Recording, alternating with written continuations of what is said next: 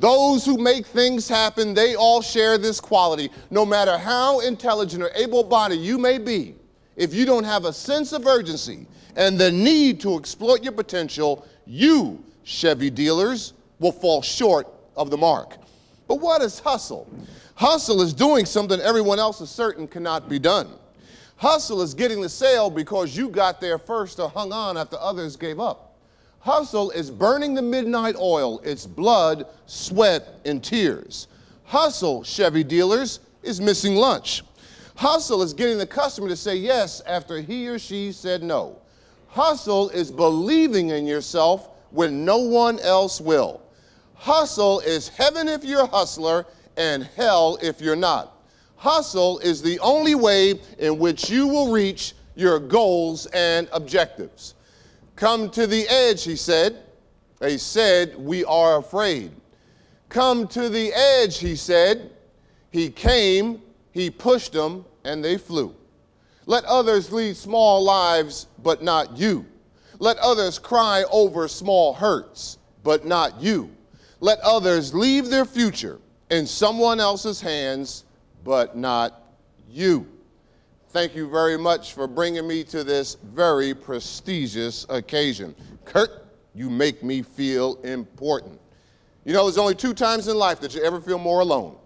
Right before you're about to die and 5 seconds before you're about to give a speech.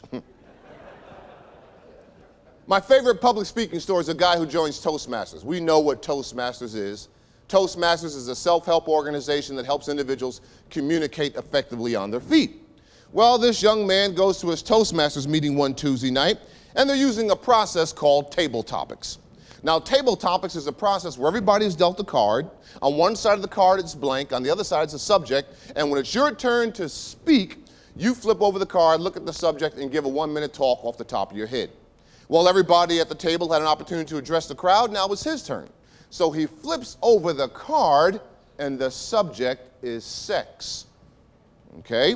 He comes up with 3 points. He comes up with an opening point, a concluding point, and he really brings it to a close. And don't you know, he got a standing ovation. It was the best talk of his life, Chevy dealers. The place goes berserk. He got some suggestive criticism. He got some feedback, and on par, he felt great about himself.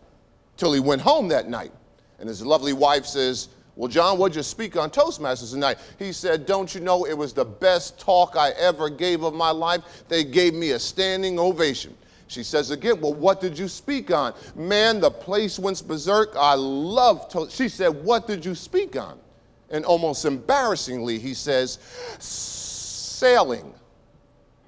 She says, sailing? You don't know anything about sailing. How in the world could you get a standing ovation to speak on something you know absolutely nothing about? And he really didn't want to get in the subject for one reason or another, and it was finally dropped until 2 days later when his lovely wife is out shopping, and guess who she bumps into? Her husband's best friend who belongs to Toastmasters. He says, hi, Mary, how you doing? She says, fine. He says, boy, John sure gave a great talk at Toastmasters the other night. And she says, well, he looks forward to those meetings. They build his self-esteem. And then he said, boy, he sure seems to know a lot about what he's talking about. And her eyebrows shot up, and she says, well, that amazes me.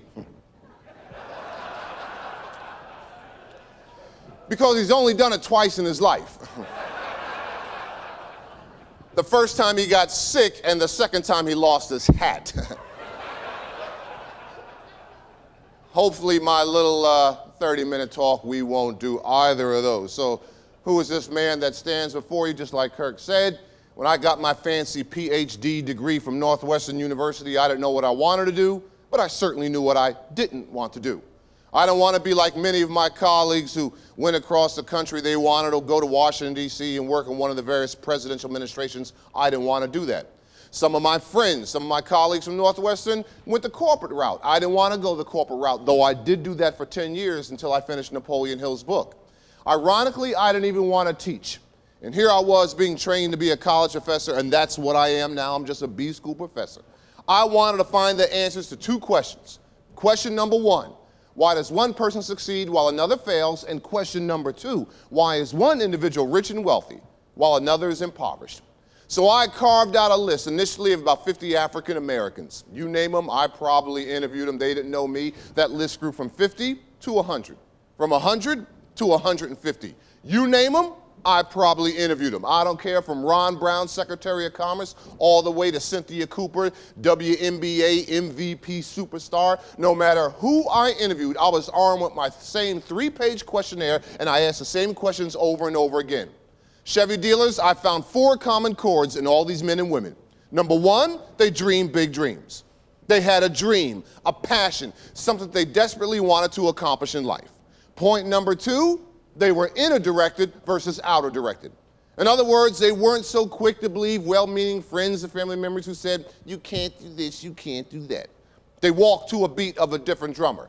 And that's why the old poet Robert Frost was so apropos when he wrote years ago, 2 roads diverge in the wood, and I took the one less traveled by.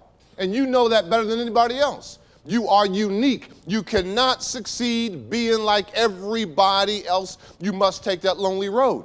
As leaders of distinction, as mark of excellence Chevy dealers, you know that the #1 reason why anybody buys or uses any product or service is differentiation. So what's so different and unique about you? Point number 3, they dedicated themselves to lifelong learning. Readers are leaders. You must take in the information. If you walked out these doors right now, 70% of all jobs out there in the workaday world are information jobs. Taking information from one source, delivering it to another. You live and have your being in a free and open capitalistic economy. Capitalism is not a dirty word. Only thing capitalism means is that everything is for sale. You take the word capitalism, write it on a piece of paper, C-A-P-I-T-A-L-I-S-M. Take the Latin derivative of the word capitalism, C-A-P-U-T, kaput. Well, what does it mean in Latin? It means head. What's the one thing you must use in order to survive in this free and open society? You must use your head. And it doesn't take much to succeed because the competition won't take the time to read, if you will. If you read one book, listen, if you read a book a week and you do that for 3 years, you'll be known throughout your community. If you read a book a week and you do that for 5 years, you'll be known throughout the nation. And Lord have mercy, if you read a book a week, you do that for 7 years, you will draw world recognition. Why? Because the average individual won't read. 58% of adults never read a book after high school. Only 3% of Americans have a library card. 600,000 words in the English language, the average adult in our society uses the same 1,200 over and over again. The bigger the house, the more personal volumes they have in the library.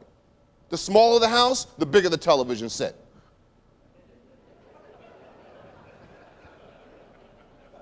So what's the bottom line? Either read or learn to fail gracefully. And speaking of failure, these men and women flat out refuse to fail. I'm not saying they didn't fail. Many of them actually failed their way to success. But failure was never a viable option for them. There's a quote in my first book from Confucius that says, a man or woman is great not because they haven't failed. A man or woman is great because failure has not stopped them.